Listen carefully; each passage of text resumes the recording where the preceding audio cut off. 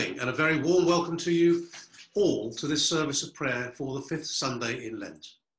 And I hope that in these challenging times, everyone is well and keeping in good spirits. Please do feel free to join in any of the acclamations as appropriate. O Lord, open our lips, and our and mouth, our mouth shall proclaim your praise.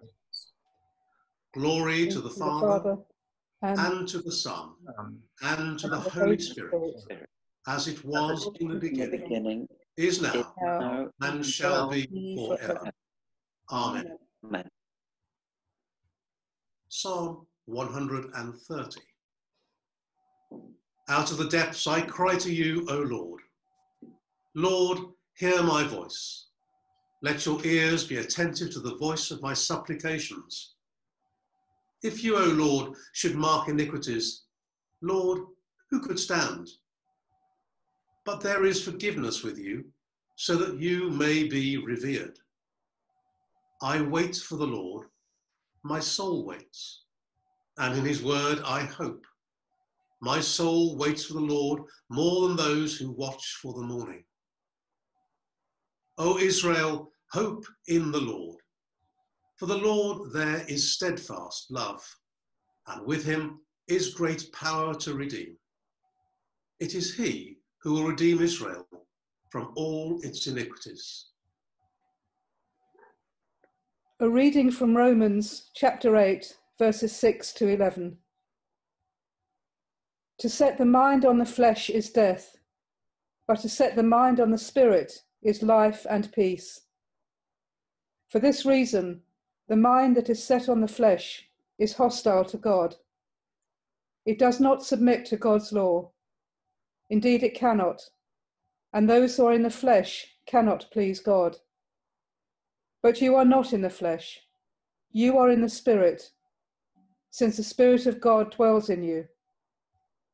Anyone who does not have the Spirit of Christ does not belong to him. But if Christ is in you, though the body is dead because of sin, the Spirit is life because of righteousness. If the Spirit of him who raised Jesus from the dead dwells in you, he who raised Christ from the dead will give life to your mortal bodies also, through his Spirit that dwells in you. This is the word of the Lord. Thanks be to God. A reading from St. John's Gospel, chapter 11, beginning to read at the first verse.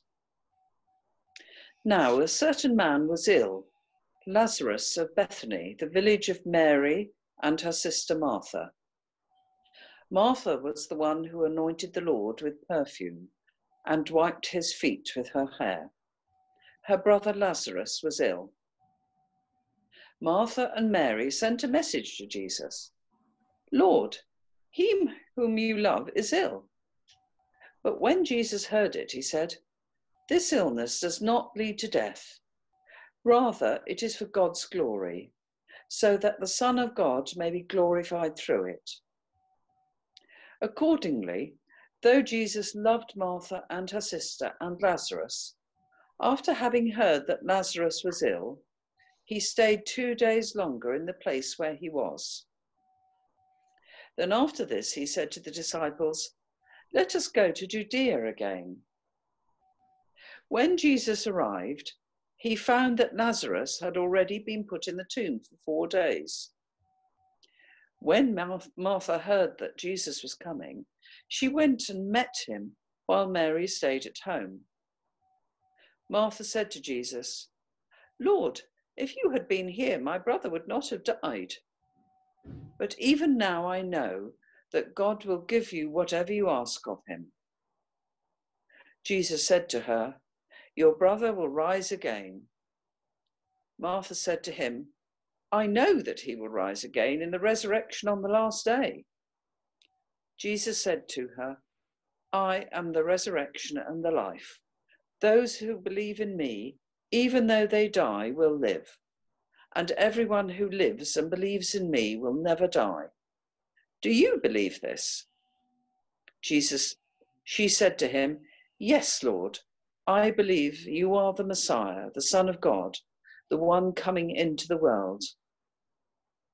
When Jesus saw Mary weeping, and the Jews who came with her also weeping, he was greatly disturbed in spirit and deeply moved. He said, "Where have you laid him?" They said to him, "Lord, come and see." Jesus began to weep. So the Jews said, "See how he loved him." But some of them said, "Could not he who opened the eyes of the blind man have kept this man from dying?" Then Jesus, again greatly disturbed, came to the tomb.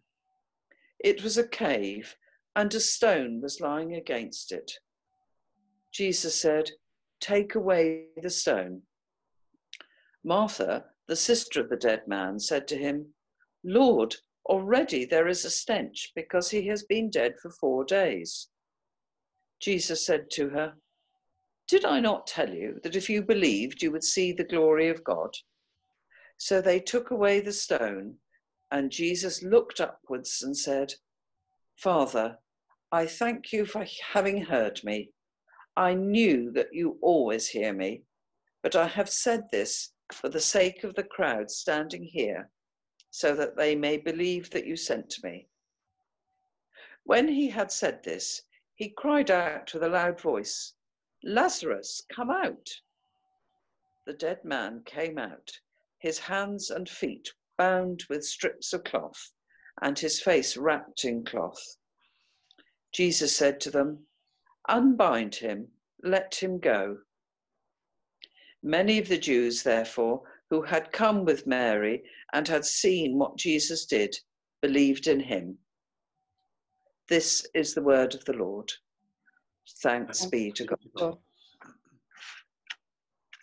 Blessed be the Lord, the God of Israel, for he has come to his people and set them free. He has raised up for us a mighty Saviour, born of the house of his servant David. Through his holy prophets, he promised of old that he would save us from our enemies, from the hands of all that hate us. He promised to show mercy to our fathers and to remember his holy covenant. This was the oath he swore to our father Abraham, to set us free from the hands of our enemies, free to worship him without fear, holy and righteous in his sight all the days of our life. You, my child, shall be called the prophet of the Most High, for you will go before the Lord to prepare his way, to give his people knowledge of salvation by the forgiveness of all their sins, in the tender compassion of our God. The dawn from on high shall break upon us, to shine on those who dwell in darkness and the shadow of death, and to guide our feet into the way of peace.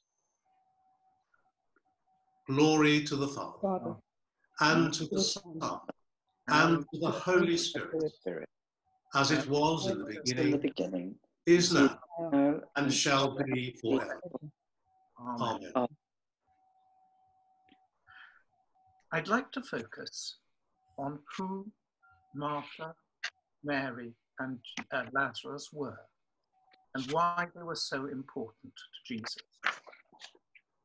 Perhaps a clue is in Luke chapter 10, when Jesus sends out 72 disciples with no money or other means for support.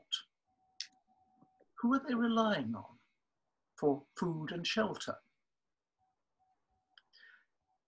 Has it ever occurred to you to wonder about what happened after the feeding of the 5,000? And these 5,000 people, did they just all go back home and it made no difference to their lives? Well, some of them perhaps. But following Jesus doesn't necessarily mean a literal journey. There are plenty of examples of people who ask to stay with him, but he sends them back home. It's these occasional helpers who look after the travelling disciples. Their faith isn't second class if they haven't bought into the full lifestyle of a travelling disciple.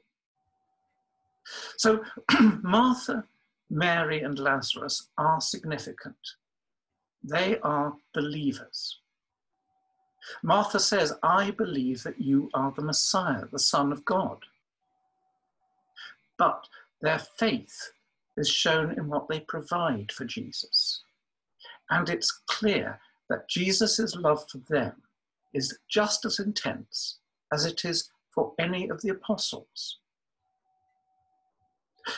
I don't think it's fanciful to see a contemporary parallel. Last Thursday evening, many people applauded the frontline carers for those who are ill. But their work in the current situation can only be sustained by the efforts of thousands of volunteers.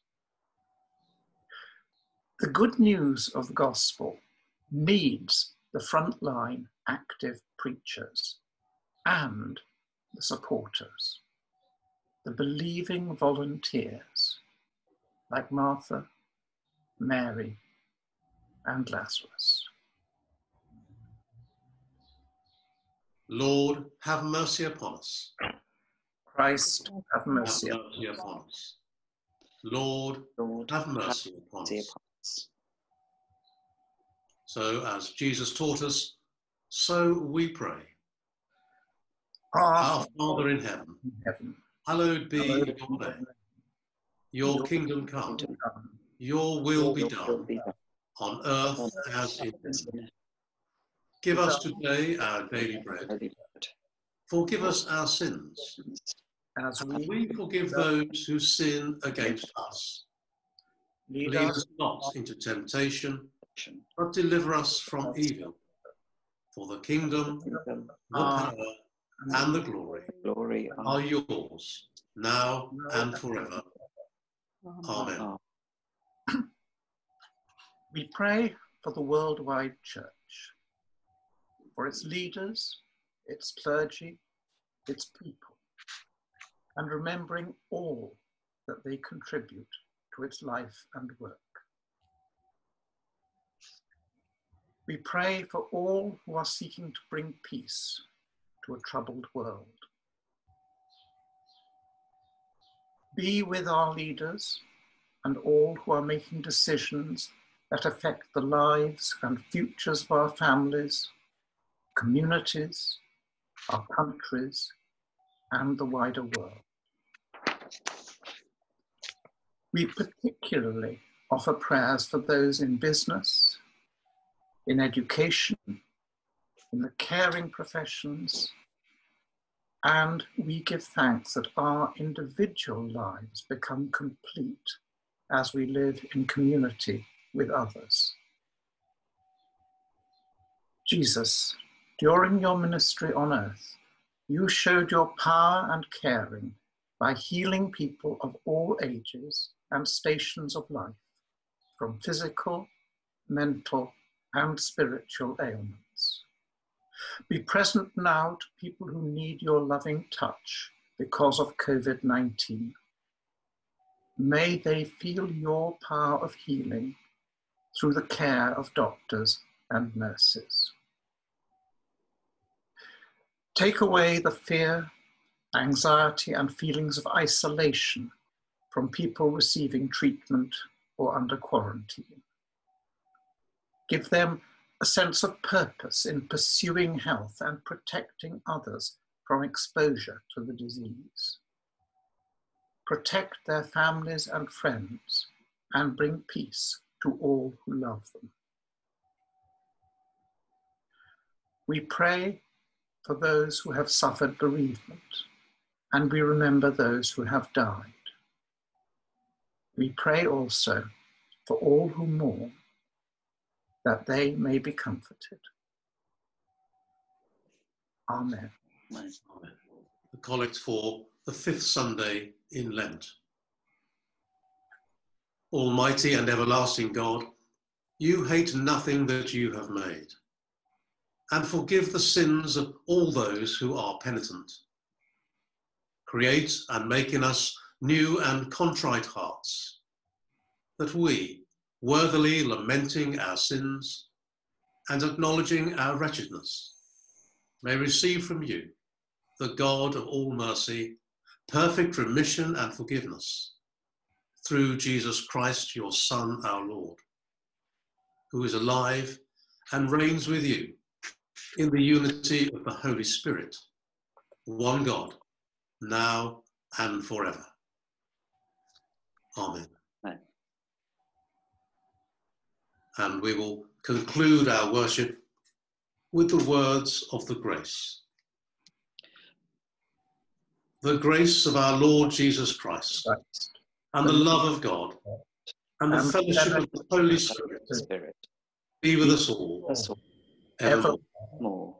Amen. Amen.